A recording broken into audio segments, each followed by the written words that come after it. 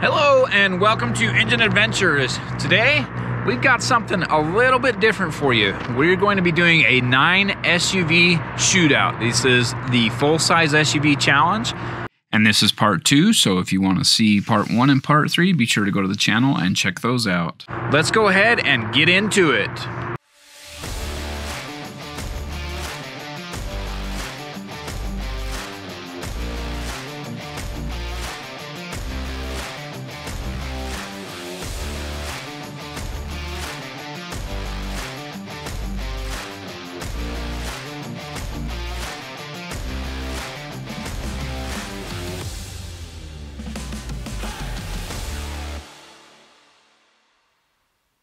A few caveats on this one. This is how the vehicles performed on the day that I drove them, and this was done over the course of a few years. So the conditions changed, how wet the soil is, how torn up the steep hill climb is. Oddly enough, the high-speed section remains fairly consistent. There are a couple vehicles that had to be tested elsewhere, but overall, there are going to be a lot of varying conditions, and it is my opinion on this video, so take it for what it's worth, but be sure you enjoy it. I'm going to try to interrupt as little as possible, but I do want to talk a little bit about what I'm doing here. So I'll go through a bunch of various different drive modes typically in all these vehicles. Right now it's in 4-wheel drive auto, and this has a clutch-based center differential in the transfer case. And the other thing I'm trying to do is go as slow as possible. So you'll see I'll stop and let the vehicle settle whenever I make a tough climb, and then I'll proceed after that. Carrying momentum, it would have made it up the hill much easier. It's a much harder test if I'm going slow and stopping whenever I do gain that momentum.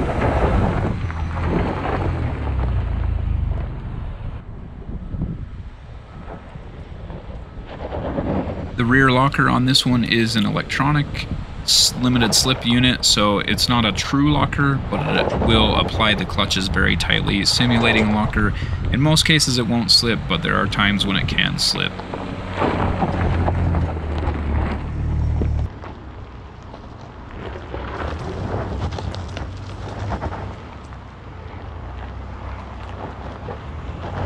Two things you'll notice in this clip and the next one. One is throttle control. It's much easier in 4-wheel drive low to go the speed I want to go. It's much smoother and more controllable. And then 2, you'll notice in this next clip, when the rear differential is locked, there's a lot more side-to-side slipping on the rear end than there is when the rear differential is not locked. And that is typical of all vehicles, so keep your eye out for that in other vehicles in this test. One other major thing is there will be a lot of comments about the tires. The tires aren't made for this, whatever. Across the lineup, there's going to be some luxury vehicles in here. Don't worry about the tires so much. Don't focus on those. This test is more about the vehicle's ability to transfer power to the wheels with traction. So you'll see the Escalade is just spinning 3 wheels like crazy, transferring power to the 4th wheel fairly well, actually. And that one is probably a case of the tires a little bit and not as much the system. So yes, having the proper tires for the terrain is very important. But again, this test is focusing on the ability of the vehicle to transfer equal power to all 4 wheels, therefore getting the best amount or best traction possible, the most traction it possibly can, and being able to, make these climbs because it's getting the power where it needs to be, not because the tires are better than a different vehicle's tires.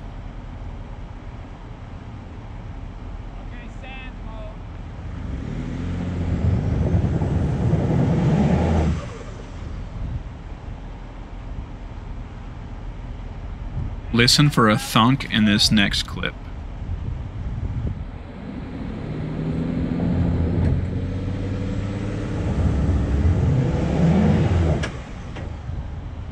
I don't know if you caught that early on, but that was the transfer case shifting into 2-wheel drive only because it is a clutch-based system and it was getting too hot.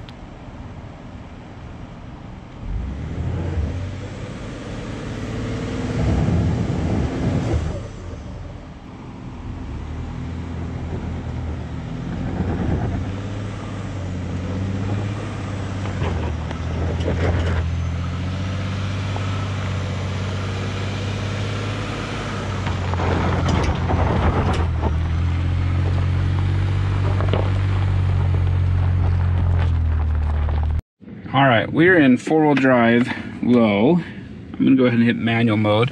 When you're in four-wheel drive low, it automatically goes to second gear. I don't know if you're seeing that, but so I'll hit manual, there we go. And then I'll shift down into first. So I'm gonna go down this hill, and I do want the rear locked just for more control. It's pretty gnarly. This thing's all sorts of torn up right now. It's hard to see with the mirror and everything in the way, but we'll do our best here. Let me get the front view. I don't know why it's doing the rear. There we go. And we are, this one's only showing 18 degrees, 19, so about 19 degrees. So I'm gonna get past this roughest spot. I'm still riding the brakes, and you can use the hill descent control. My foot's off the brake now, but it's just a little bit too fast for me right now. It works great. I just didn't like how fast it was going for this tiny section here.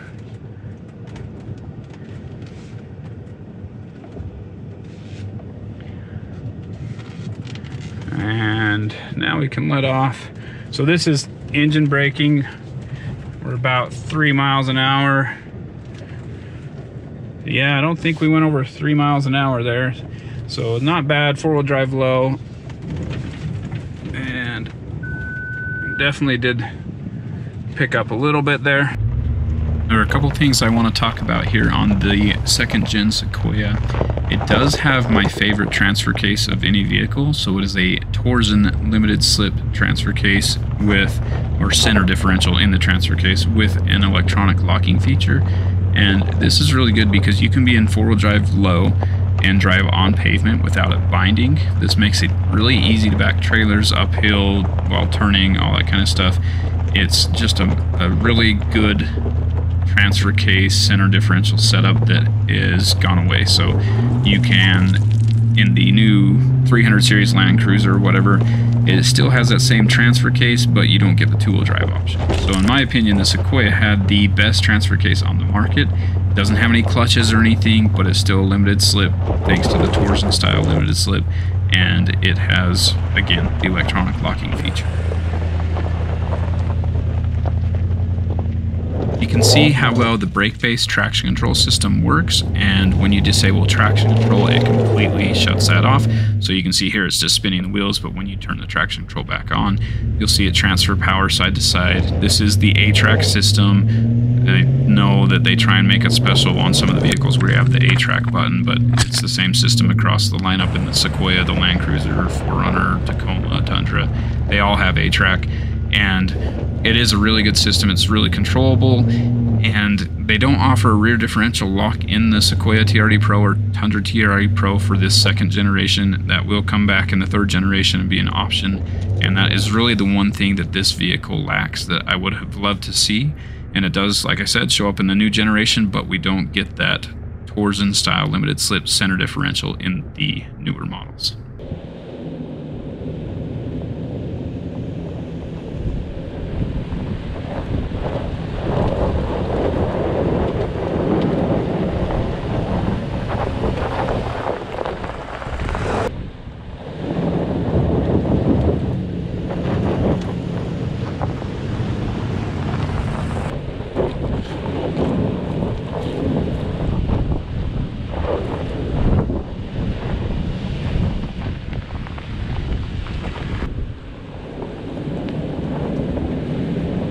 While the Land Cruiser has a similar transfer case to the Sequoia, there is no two-wheel drive option, and it also features multi-terrain select and crawl control, which are just additional computer aids that tune. The multi-terrain select will tune the aggressiveness of the brake-based limited slip system, and crawl control actually applies the throttle, goes at a set speed, so you can set it up to like 5 miles an hour or whatever, and it tries to stay at that set speed. And it will add throttle and apply brakes to the spinning wheels as needed to transfer power to the wheels that have better traction.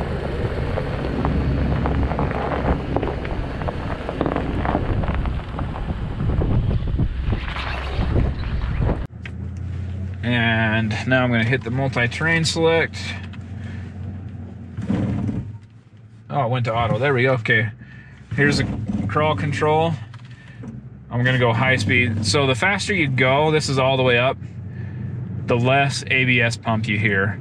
And you can see it's flashing all four wheels because it's really controlling all four wheels. Okay, we're at the obstacle, so I'm going to put it down into first, or to the lowest speed setting. No feet on the pedals right now. And if I hit this right there, so we're starting to slip.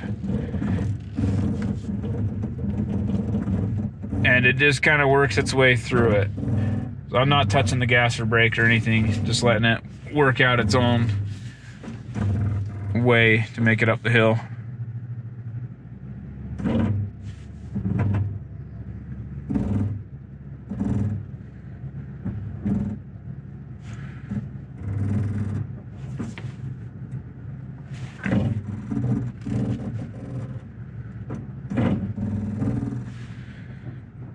And there you go. Flip it back up to as fast as it will go. We're in four-wheel drive high terrain mode. Terrain mode automatically turns off traction control, and we're doing the steep hill climb. Let's give it a shot. Trying to go basically as slow as I can, and we are going to take the hard line with the race suspension. I think we have the clearance to do this. The rear differential on this thing is an electronic limited slip. I can feel it engaging and the ABS engaging. Oh, here we are. This is the toughest spot.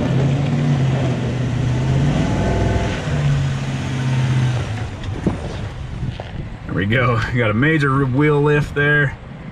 This is a pretty fun spot to be. Let's see if we can climb out of it. About half throttle. Full throttle.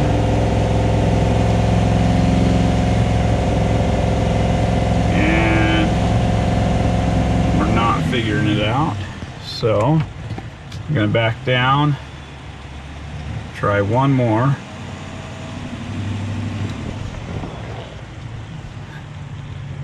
That's so crazy, so tippy right there.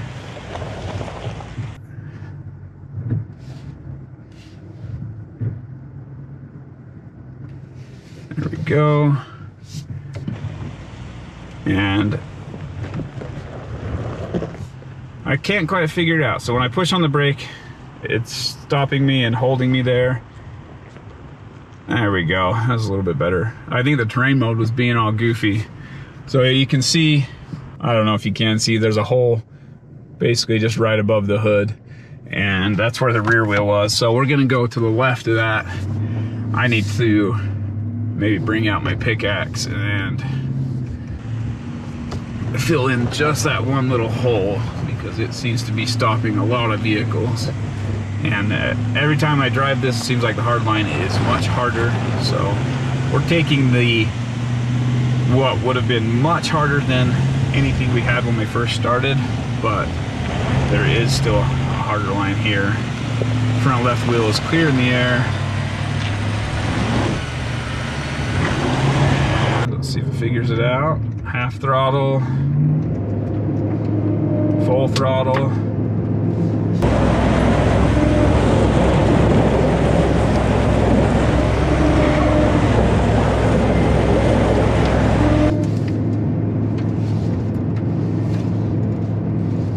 Can't do it.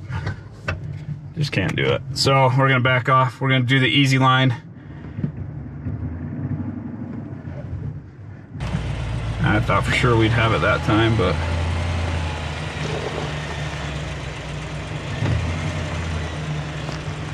let's try again from here on the hard line, and I'm just gonna go full throttle right now.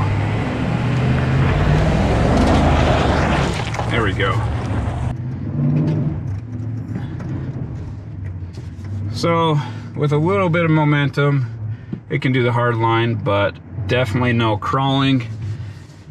I hate to break it to you, but that's all we're gonna do on this one with 22-inch rims, being a luxury vehicle, I'm a little bit nervous on that hill. We are in 4-wheel drive auto, doing the steep hill climb, and we're gonna do the hard line first, of course. Traction control is on. We're just in regular, not snow mode or anything. This is how you drive it every day.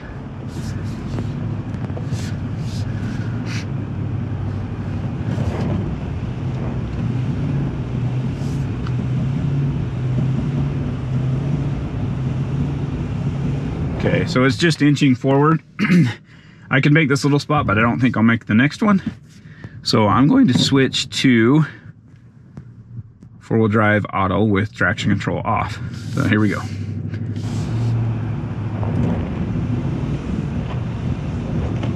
So much better on throttle control because it lets you spin the wheels with traction control off. So I don't have to, I'm not even half throttle right now.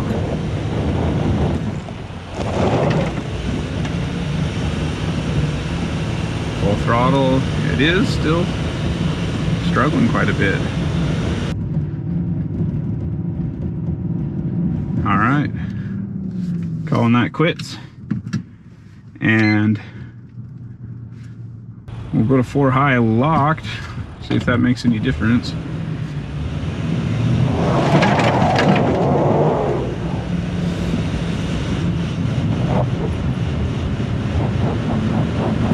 Okay, struggling there even. 4-wheel drive low. Come on. There we go. 4-wheel drive low automatically turns off traction control. Now we have better gearing. And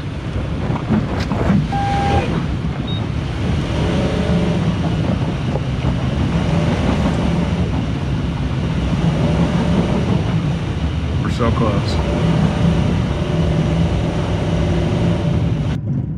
I'm full throttle, it's still cutting throttle on me, but can't quite make it in this spot. Wow, I'm very surprised that it wasn't able to do that. We're gonna change line just a little, and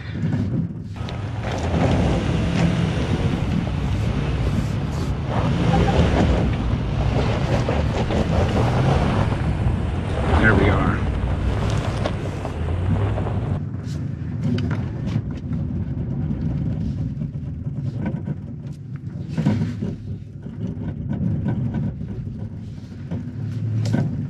Much more of a workout than I expected. Was able to do it, but definitely took a lot of effort. And off the brakes. We're below 5 miles an hour. It's not too bad. Back on the brakes so we don't hit the front end. All right, not too bad at all. This is one of the other things with the Patrol, is it has lower gearing as well. And like I said, in the US, there's just not a lot of aftermarket support for this either. So if you want to get better systems, you might be importing parts from Australia.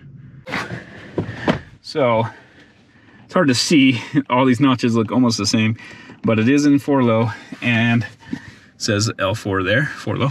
And then we're gonna hit multi-terrain select, and it does show it here. So there we are, rock mode. And let's back it up.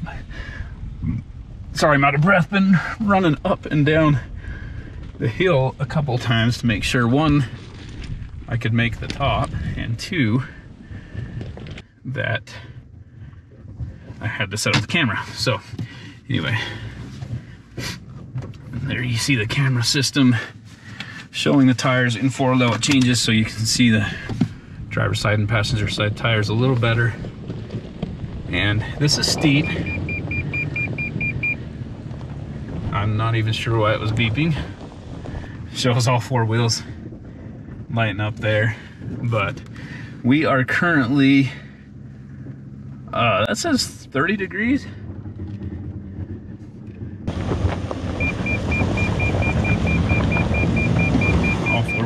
spinning. So we're on about a 10-degree side slope, 28 or so up. Wow, that was sliding a lot. So we're in reverse, crawl control, lowest speed, and let it do its thing. Interesting. It's probably because the brakes are wet, but, and then you can see it's the front end that's sliding, not the rear.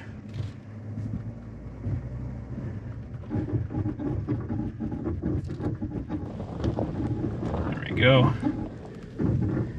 All right, let's turn that up one speed. Okay, we'll try it with a tiny bit of momentum. Or should we just try crawl control? Let's just try crawl control in drive. So we'll go up to the mid-level speed on the crawl control. Apparently I just drove through a bush. That's not good. And right here's where I got stuck.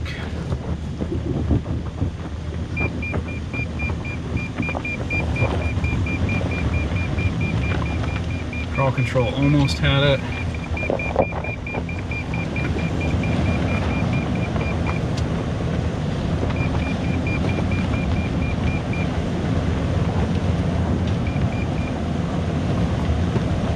Alright, not gonna happen. Crawl control down to level 1. The traction control is what's flashing, that's what's getting me here. So I'm hard on the brakes. It's just sliding on the front. There's no weight on the front end at all. Trying to get out of this bush, so let's try that again. See if I can change my angle enough to get out of the bush. There we go. There we are. Okay, so we'll go back to rock mode and try it with a tiny bit of momentum. I figured this hill was too steep and too loose, but with it being wet, might have had a chance. Okay, multi-terrain select. We're in rock mode. Drive. Here we go.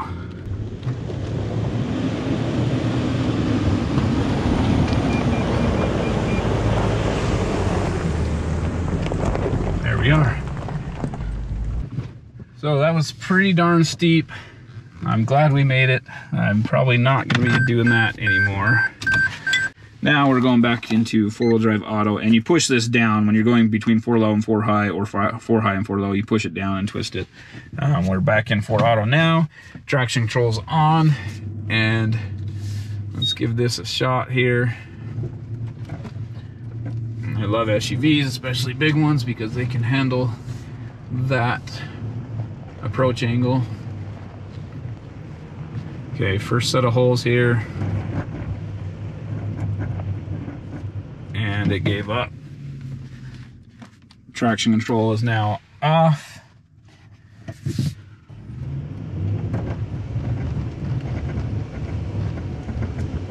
I am full throttle, sitting at just over 2,000 RPM. Just doing it, but man, is it a workout.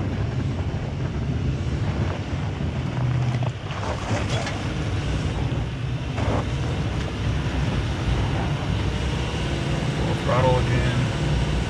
This one I don't think it's gonna do. Oh, it lost it there. So I don't know what happened, but it lost it. So now we'll go back over to here, see if we can get it into 4 low.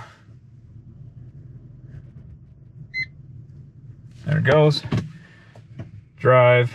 Accidentally hit tow mode. We'll just hit snow mode, a little bit more precise control here.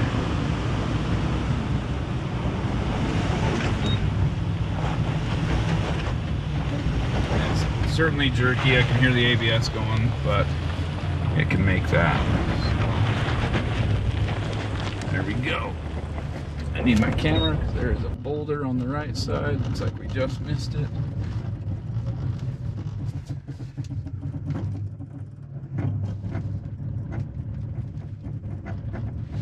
Just cleared the approach angle there. All right. Well, that was a workout. but it's able to do it. And these tires, this is actually the first time where I ran out of tire. I was in a different spot, but the tires were really struggling just because it's so muddy out here. I mean, it's not super muddy, but muddy enough that they're just getting gummed up. And yeah, the tires weren't able to do it. So yeah, not too bad. It was able to make the steep, hardest section of the steep hill climb in 4-wheel drive low. 4-wheel drive high, as long as you turn off traction control, it does all right. All right, we are in 4 high. I'm gonna switch it over to off-road mode. We're already at the off-road height. And taking the hard line. Curious to see how this LSD works here. Oh boy, it's really struggling.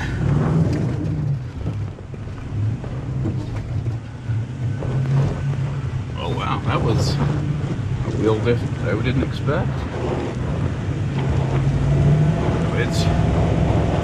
It's working through it.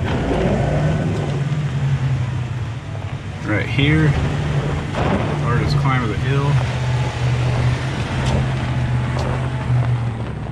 4 high, ELSD, I could hear the ABS pumping, and we got it. Oh, that was fun. Wonder if Jeep Man down there is gonna come back up. Okay, let's try 4 low now. Why am I on the blank page? There we go. Come on, shift into 4 low. Got it. Okay. We're drive, low, first gear. And, oh, I need to readjust. But we are going to go, geez, you gotta stand on the brakes in 4 low. We're gonna go down this now. Check out that 42-to-1 ratio. Okay, there we go. Low, 4 low, we're still in the higher off-road setting. And oh, maybe I should have gone even higher. I'm on the brake. This is not engine braking.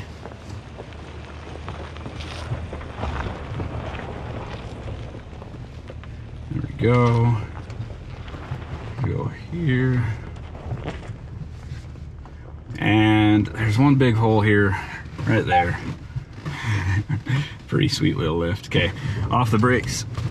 Oh, pretty good. 4 or 5 miles an hour. It's not too bad at all for this.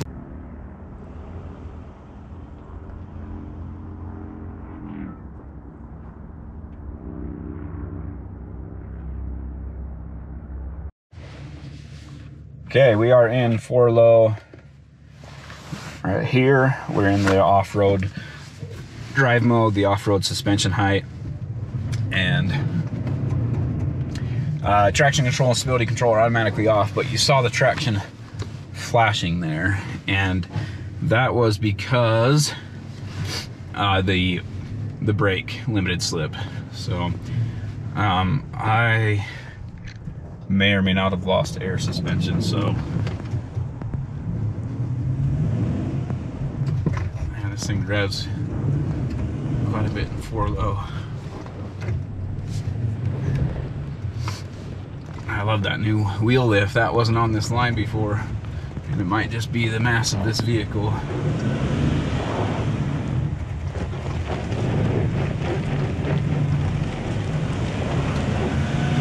You can see it's showing which wheels are spinning. Running out of gas here.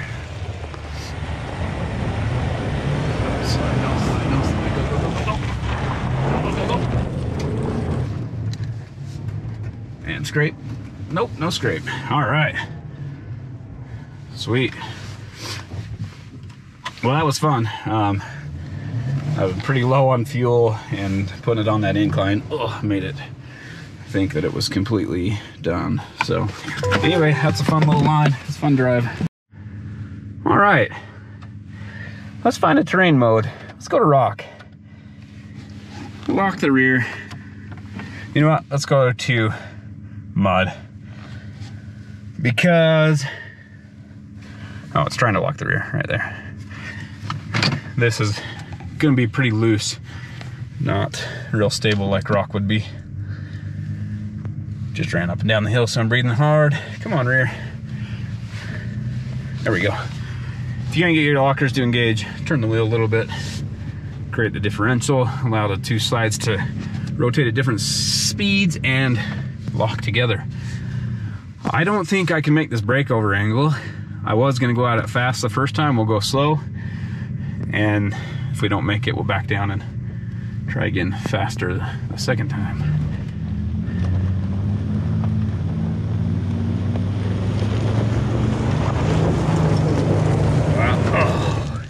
I was gonna say, well, we made it, but spoke too soon. Downhill assist. How do I slow it down? Yep, low 2. And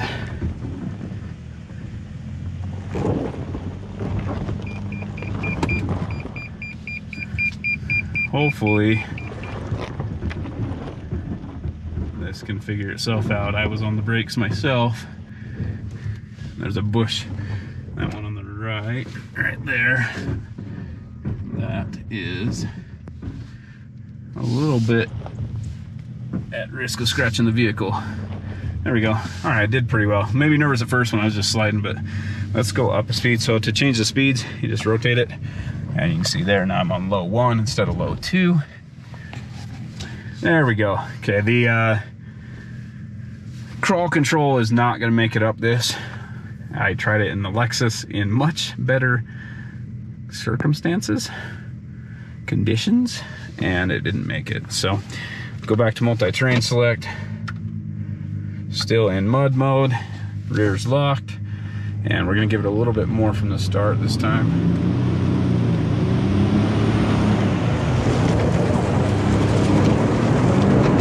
And we're high centered. There we go. Yep, not gonna make it. Okay, let's go ahead and switch it back into drive. And the crawl control's still on. We're still on the mid speed. Let's drop it down, low 1. And it will start to hunt for traction here. The rear's locked. We'll talk about this. I have a video that may come out before this Sequoia does that talks about all the different all-wheel drive modes and, you know, lockers and all that kind of stuff and when to use them. Yeah, so it's hunting for traction. You can't hear the ABS pump. That's a big improvement over the Tacoma 4Runner and Land Cruiser of the previous generation. The current Tacoma still has that, where you can hear the brakes. But anyway, I'll just go around. I think I can back off of this hill. Yeah, we'll just go straight back, drive around. Anyway, yeah, the new crawl control system is much smoother. They say it's way faster, and instead of like open closed valves, it's using a spherical valve, and that allows it to function smoother and quieter because it's just gradually opening and closing instead of hard open, hard close. For the steep hill climb, we have some features here, and I rated them 0, 1, and 2. 0 is no locker, no limited slip, whatever. 1 is electronic limited slip or regular limited slip, and a 2 is a manually selectable locker, or in the case of the center differential, no center differential at all. So we see number 7, we have a 3-way tie with the Infiniti QX80, the Nissan Armada, and the Cadillac Escalade. Coming in at number 6, we have the Ford Expedition FX4. Following that, at number 5, we have the 2020 Toyota Sequoia TRD Pro. Coming in at number 4, we have the 2022 Chevy Tahoe Z71. The first one on the podium is the 2020 Toyota Land Cruiser at the number 3 spot. Coming in at number 2 is the 300 series Land Cruiser in form of the 2022 Lexus LX600.